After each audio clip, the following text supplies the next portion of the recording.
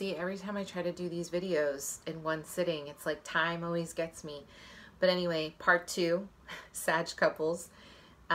You may be feeling as if you're feeling pessimistic within your relationship. So I also feel, Sag, that maybe you're putting too much of an emphasis on what is lacking instead of being proactive, or your partner is doing this to you.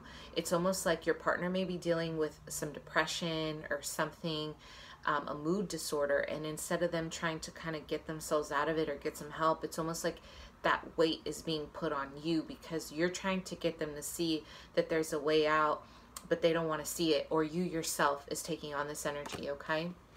At the outcome card for couples, the 4 of Cups in reverse.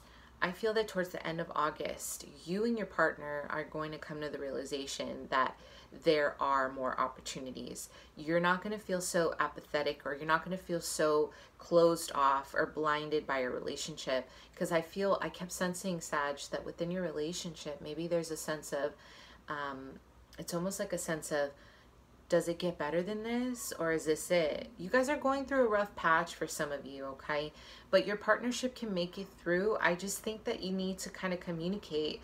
And these energies are saying, don't look at what you don't have in your relationship. Look at what you do have, and how can you communicate, or how can you work on your partnership and bring a sense of clarity, or bring a sense of gratitude, instead of taking your partner for granted, or your partner's taking you for granted, okay?